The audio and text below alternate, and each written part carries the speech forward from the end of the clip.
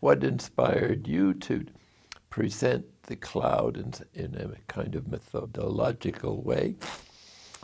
Well, I was inspired to present the cloud in such a logical way by the needs of certain people who came to the retreat house and who knew nothing about contemplative prayer, and that was the secular priests who came on retreat. Right. And I realized that, like myself as a secular priest, I had never heard the word in 8 years in the seminary. And I also understood when I read the cloud, and also when I took instructions in transcendental meditation, that wordless meditation could actually be taught. I don't think that transcendental meditation is exactly the same as contemplative prayer, and I think at the moment the comparison is odious, but the point is there are many, many approaches to meditation and that are wordless, imageless, and that's the foundation of contemplation. So when I read The Cloud of Unknowing, I recognized in it my own experience in wordless prayer, and I also recognized that this was an experience that priests who came to the monastery for retreat never had. And you had started me on giving them retreats. Yes. Shortly after I made simple profession. That would have been in 1965. And every other week I gave retreats to parish priests. And when I read The Cloud of Unknowing, which was purely accidental, I realized that it was actually a manual on how to do contemplative prayer. And I realized that it was teachable. And so I started teaching it. That was in 1974, actually.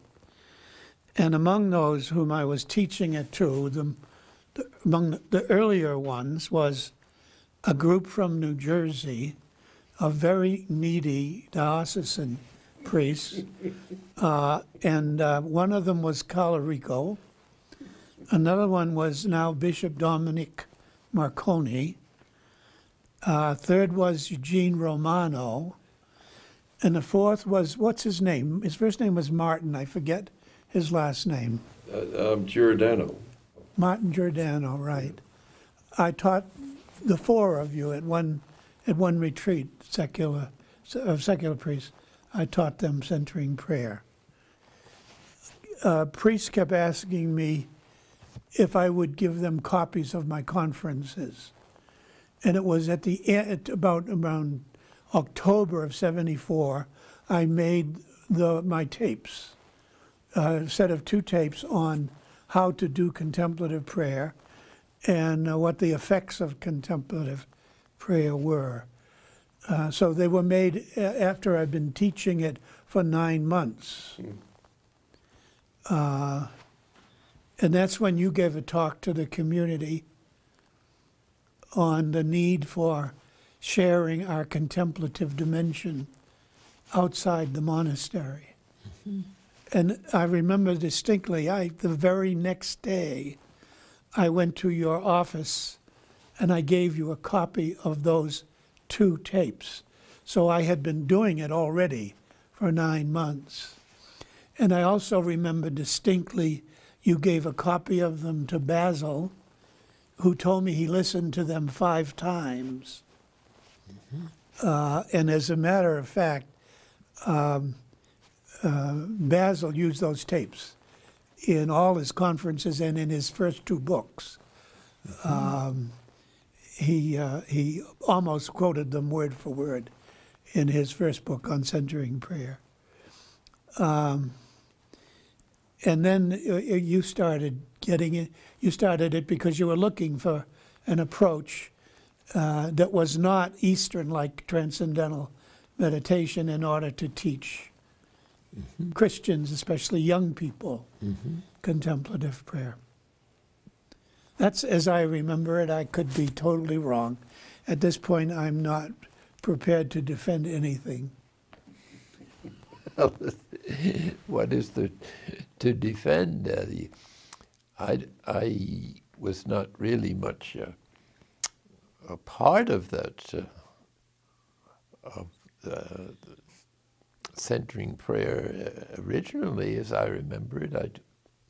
I had too many other things to do to be able to give conference. It was only after we'd done it a year or two that we thought maybe we could train some other people at the guest house so that they could teach it, and it could be transmitted through them. Yes, and one of the first things you did was you invited major superiors of religious orders. Mm-hmm. I remember very distinctly, and the three of us gave them talks on contemplative meditation. It was not called centering prayer at the time. We only had room for 11 people. Yes. And I remember there were a couple of abbesses of contemplative orders.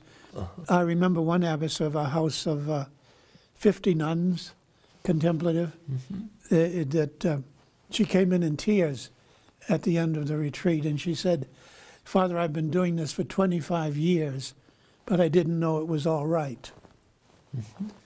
And I said, "Well, sister, don't you have these books in your library?" And I mentioned The Cloud of Unknowing. I mentioned Augustine Baker's Wisdom. And she said, "Well, we put them all in the basement after Vatican II."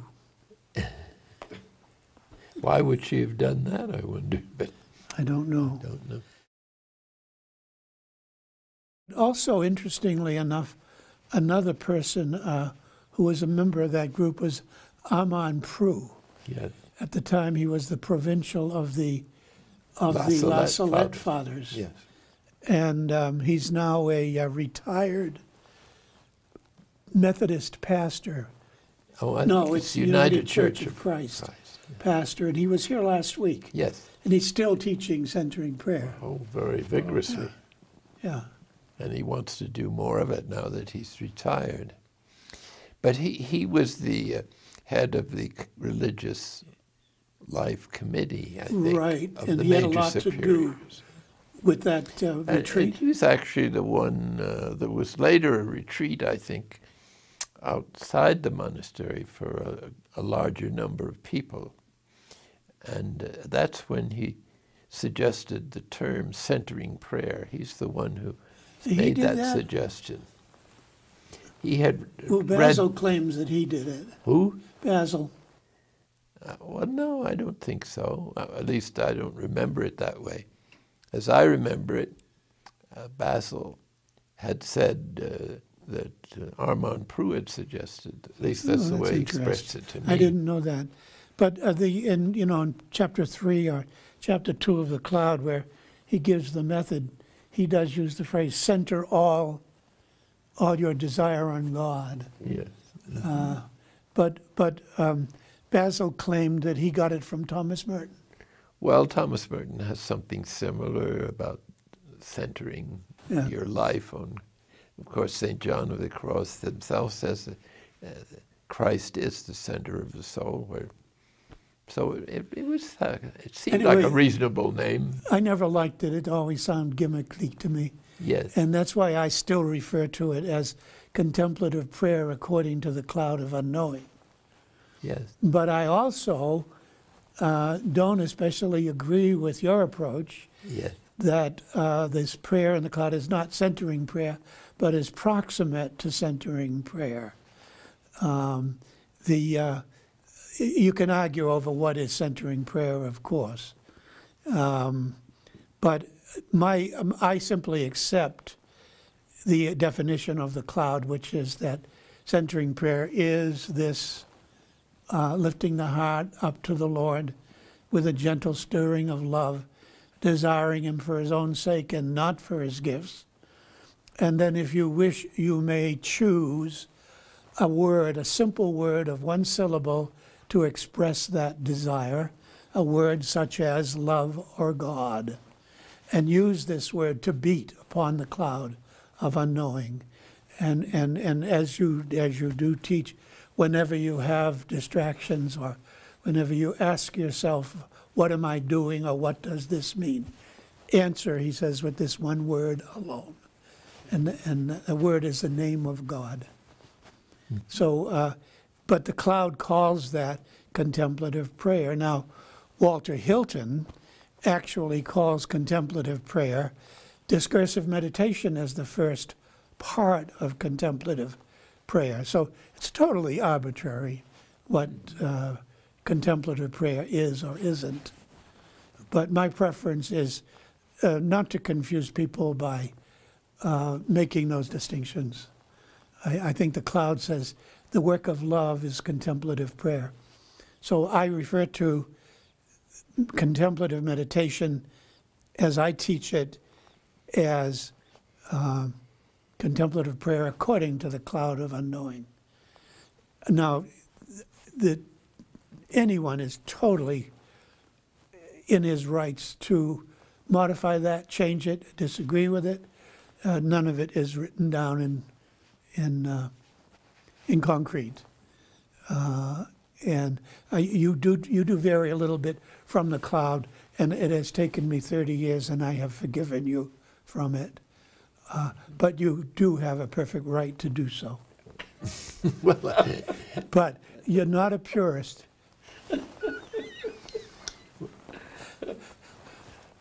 Well, I think with basically the centering prayers we teach, it follows the cloud. Basically. On almost every point. A few points that might have been introduced, but they don't differ from the cloud. I don't ever remember saying that the centering prayer is different from the cloud. Oh yeah, one of our many arguments about it, which arguments, by the way, I always win because I can shout louder, or as I'm willing to shout louder than you are. But I think when push comes to shove, you could actually help to me. But you admitted that you had varied from the cloud, which is perfectly all right. But I'm a stickler for the cloud. I stick with it. For example, you say the prayer word is any word at all that can be used as expressing your consent to God's will. Now that is not wrong. And you can find an expression of that in the cloud. Yeah, the cloud says you can use even sin as your word. Right. But by sin he means help. He explicitly says you can use God or you can use help.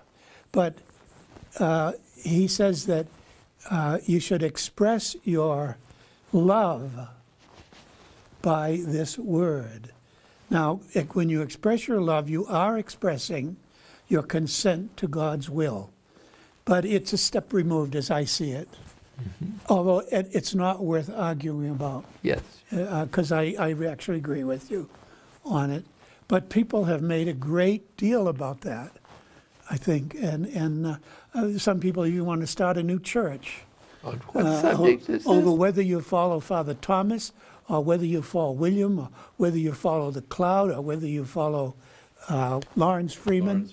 I think that has been carried to absolutely ridiculous lengths. The point is that it is prayer, it is an open loving of God.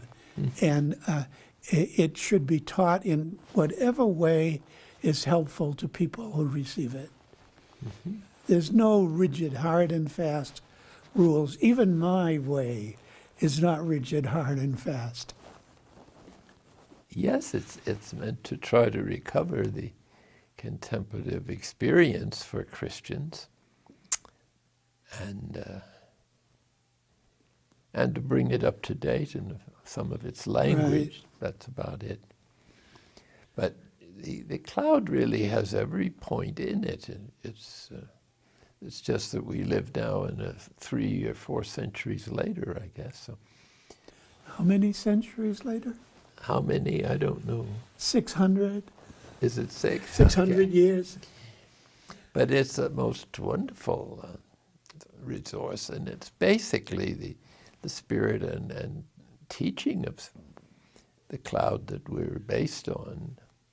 Now, one thing that caused us, you sounded very broad-minded in how to apply this, so presumably you wouldn't mind using another word than the names of God. But we have people who don't really, outside the normal realms of Catholic and even Christian, persuasion. So I don't think the prayer should be held back from them, or the practice. Because as we've seen in prison, some men came just for the silence, and that began to change their lives according to their testimony. So, and also we extended the opportunity to people who preferred to use their breath, or people who might prefer a sacred glance, as St. John of the Cross seems to recommend in his. So, but it's in the intention. It's the and the intention has to be to love God. Absolutely. Yes. So yes, I if people tell me they use their breathing, I simply give them my blessing, as long as their intention is to love God. Yes. It doesn't matter what you use. Mm-hmm. You can use any sound, any word. You can use any object of the five senses, as a matter of fact. Mm-hmm. But the attraction of the cloud he makes it easy by giving us a prayer word, which is the name of God. Most people can relate to it. But he actually uses love as one of his names of God. Oh, sure. He uses sin, but he explains that by sin he means help. Mm-hmm. And you can vary between help and God. I warn people, though, about using the sin idea, because people who have a low self-esteem and whatnot, this can be very misleading. Yes. It's okay as long as they understand it correctly. Well, the two of you, and then with Basil, have really created a revolution in prayer. Well, Thomas is the one who really did that, and I think Basil had very little to do with it in terms of the structure and the theology and the practice. He was a great popularizer. That's right. And he spent his time traveling the world, and he did a great job popularizing it. But Thomas really did. It's Thomas's thing. And when Thomas came out when you came out to Snowmass, following me, of course, to Snowmass, he sent me there, and then he followed me after he retired. And then you started giving, at Archbishop Stafford's request, he asked you to teach it around the whole archdiocese. And I remember you went around into different parishes. How many parishes? Do you have any idea that you taught it to? Well, I think there were basically fairly few, because we had a sort of center in one of the parishes. Holy Ghost. Sister Bernadette was where given Sister the charge. Bernadette was, was managing the. Oh, she picked that up, yeah. And. But that's how you started contemplative outreach. Contemplative outreach didn't exist in anybody's mind at that point. Right. That didn't come about until I saw that it might be helpful to have some kind of support system. Well, it came about in 1984, but the seeds of it were 1983 with this first group of us that went up for his first 15-day intensive retreat, where he wanted to see what would happen if we did 3-4 hours of centering prayer a day. But when did he get you as a full-time? In 86. 86, okay. But then I was with But it. you had been doing it then for 12 years. You were the one that taught it. I always thought it was 75. But in 74, if that was it, our Jesu Caritas fraternity, which included all those guys you mentioned, right, met every month to establish Jesu Caritas, which is a priest fraternity, for the purpose of keeping faithful to centering prayer. And they're still meeting Yeah, that's on a right. monthly basis. But We went to Lama in 1983. Bill Sheehan was there, and David Furnett and so on was on that retreat. And out of that, not centering prayer per se, but the seeds were planted so that the next year when the group went, which included Gus Reiniger, Oh, yes. that in 84 the seeds were planted to start thinking, don't we need some sort of organization? And that's how Contemplative Outreach came about, and that name came from Ed Bettner. Oh, really? Oh, yeah. Yes, Ed Bednar had a project. He was teaching along with the chaplain. He was trying to set up something for interspiritual dialogue.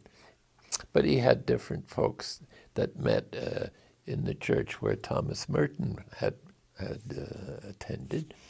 And he had as his office Thomas Merton's The basement. old office at the basement of the rectory.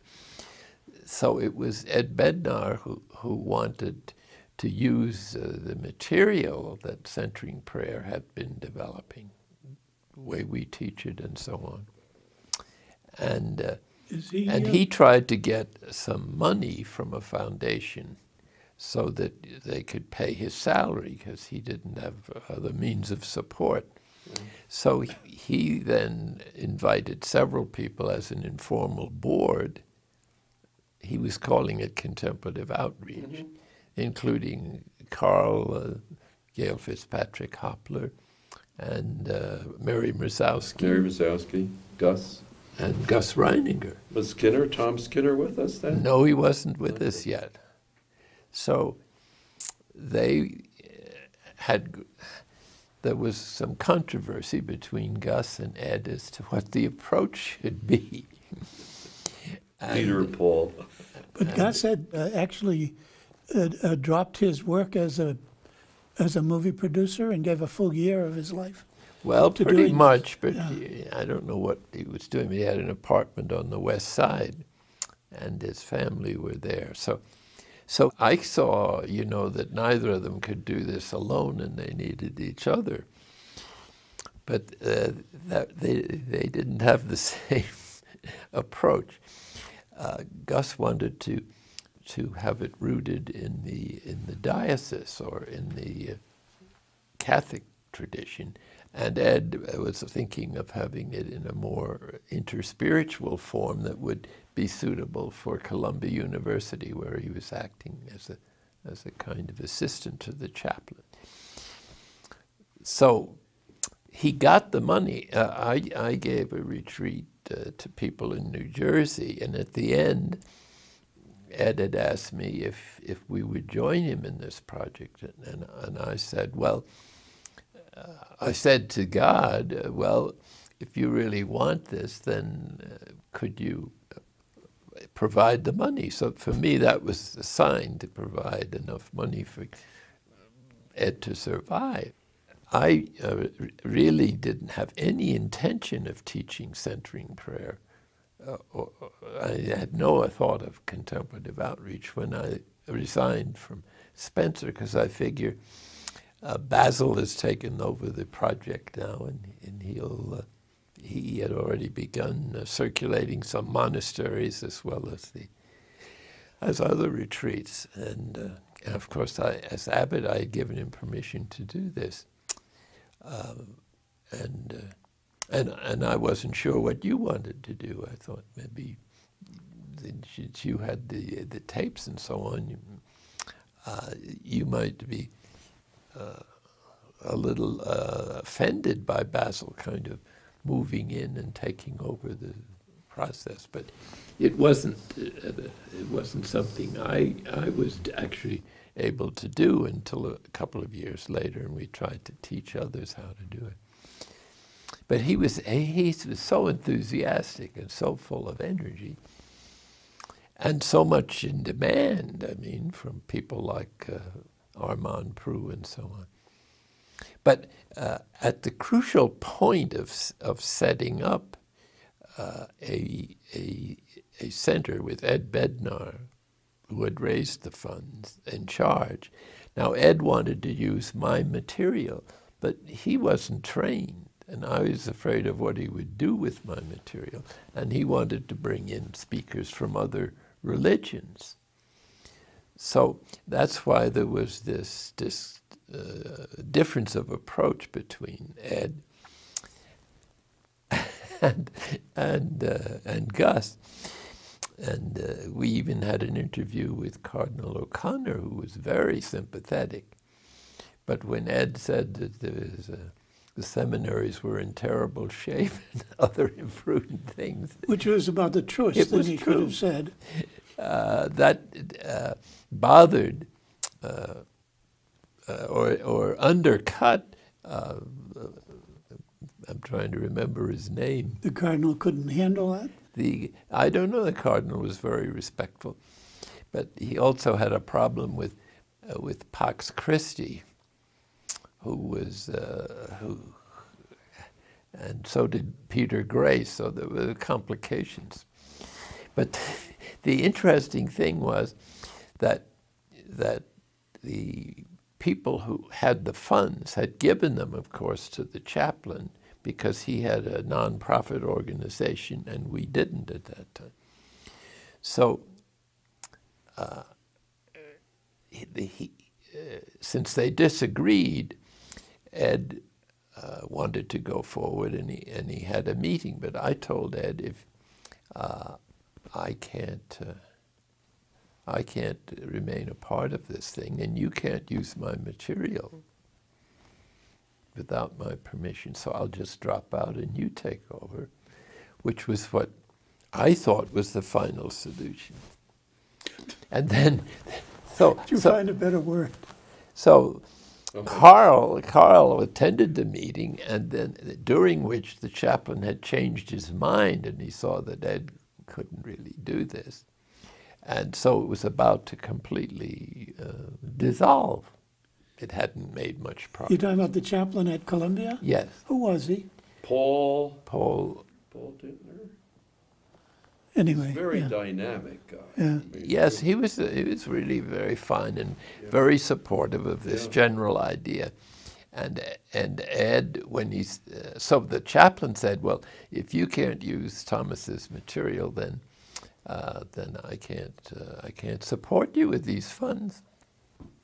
So you called me and reported it, and I had completely given up on. I thought, let Ed do what he can with it, as long as he doesn't use my material. Right. So you said, well, why would you take over? Yeah. And I said, well, I don't want to. I have to think about this. I don't want to leave the monastery, and I don't feel that's my vocation. So I have to think about this. So I prayed over it, and I said, well, perhaps we can give it a try. But then we got incorporated, I think. Well, it took a year. In 86. And I can't remember Gus's first name. Oh, there it is. It came up. I'm suffering a little dementia, you know. I Gus can't Meninger? remember things. Yeah. Let me know if it gets too bad. Yes. But I just can't remember names. Yeah. But anyway, Gus' approach was probably the right one for those circumstances, and we could have had a lot more support from the diocese.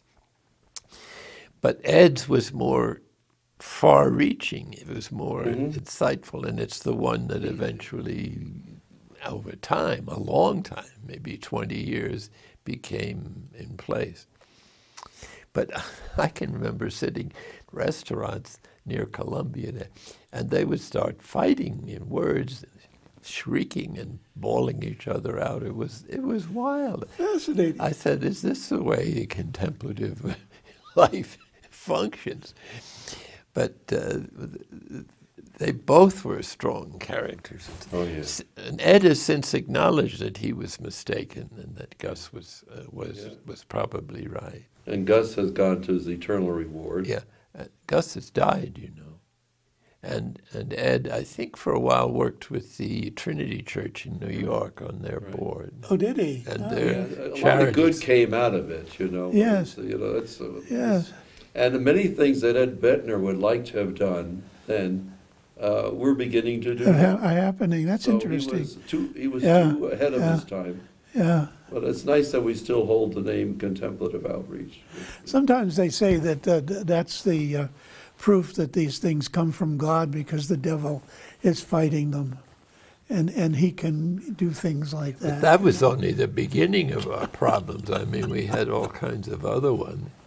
And you know, this honestly is why he tried for years and years to get me to join Contemplative Outreach. Right. Be on the board, do this, be on the fact, and I've consistently refused, and this was why.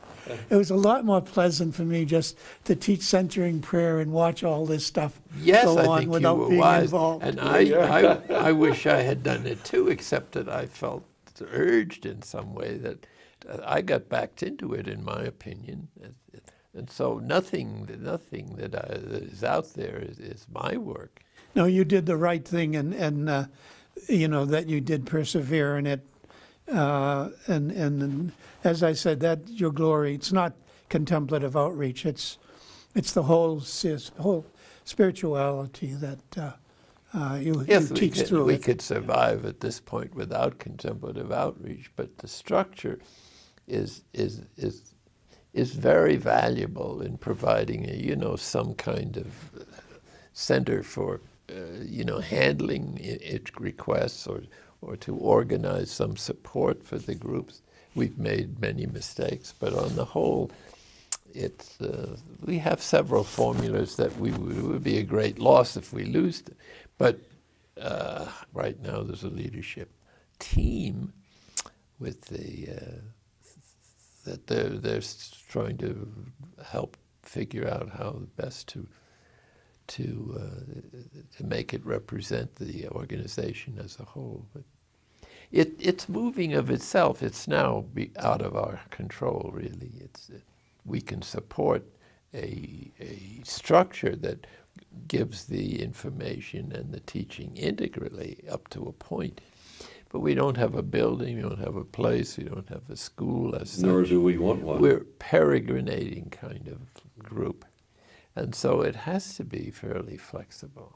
Well, we're going to celebrate our 30th anniversary next year. And I always say to people, it's a miracle of God's grace and a power of prayer this organization or organism continues, because of the vast amount of good that it's a funnels out. It's a conduit to make sure that there is a follow-up to great talks that you might give, or Thomas might give, or I don't give. It's just so good that you can send people into a place where they can be supported, either by prayer groups or retreats and so on throughout the world. So with all that's gone on, it's amazing that it continues really to this point. And Thomas's comment about bankruptcy, we've never been close to bankruptcy, but like any good not-for-profit, you have just enough to get you through the year to do what needs to be done. So it's been his inspiration of being there, part of the focal point, And the whole idea of leadership now is no one's going to replace him. Nobody wants to replace him. You can't do that. But as Jesus, had his 12 apostles and 72 disciples, that's what we have in Contemplative Outreach. There's enough people who know the teaching well enough to truly help people come to the next level of the journey. And that's all to Thomas's credit, that he encouraged that throughout the years. Or else, even Basil used to always refer everyone to Contemplative Outreach for the follow-up. I think you do the same thing yourself. I do, yes. So Thomas, they've all sent the people to Contemplative Outreach because they knew that structure was necessary. It's there, right? Yeah, and was a help because it's so fragile. When the person first gets the message, they can lose it very, very quickly. Beside the structural formation of Contemplative Outreach, though, I'm not sure that will redound to your eternal glory. But what will redound to your eternal glory is how you have developed the whole idea of centering prayer and contemplative meditation and expanded it into a way of life and a way of life that embraces all of God's beloved people. Well, I hope so. Well, that's to me is the great thing you've done, and you've done Yeah, it very extensively. I agree too. You develop a conceptual background that has really helped the prayer be extended into daily life and the activity of daily life. You know? Well, my idea originally was to try to contribute something to the renewal of the Christian contemplative path, because I saw all these people going to the East because there wasn't anything being offered in the Western culture, including in monasteries.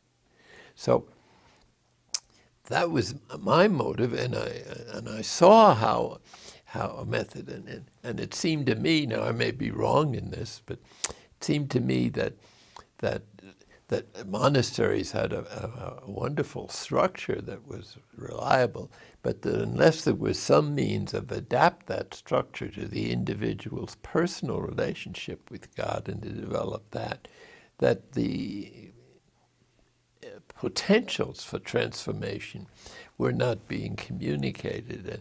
And I know myself, I hadn't really given a program of contemplation to the novices or the people, so I felt that I had failed in that degree, especially when I saw the enthusiasm and how greatly these young people had benefited, you know, from things like transcendental meditation, but also Zen and the other things, precisely by having a method of prayer every day that practically had to integrate the structures and their meaning into your own being, body, soul, and spirit. So that's what I was following. And then it expanded when we saw that Protestants were just as interested in Catholics. So it wasn't reserved to clergy or consecrated people.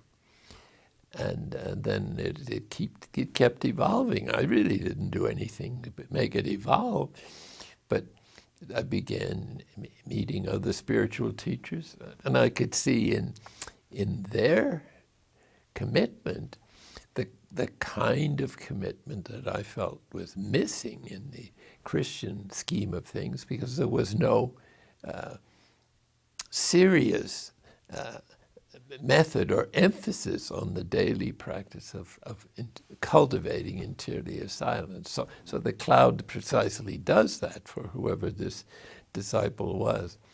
And I thought it was really wonderful, and it sort of improves on the pseudo-Dionysius in that it's less intellectual, it's more... Well, it very definitely does, and what the cloud has introduced is the notion of love, which is present in pseudo-Dionysius, but hardly to the extent that it's in the cloud. It just dominates the cloud. Yes. In fact, he calls the prayer the work of love.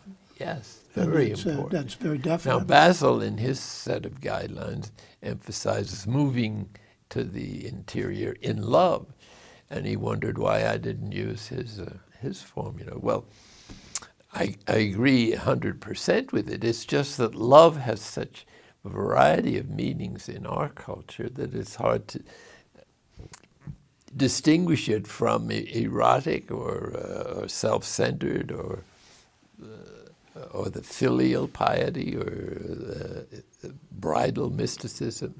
And so I thought a word that would mean love, and I thought consent and intention would include that love.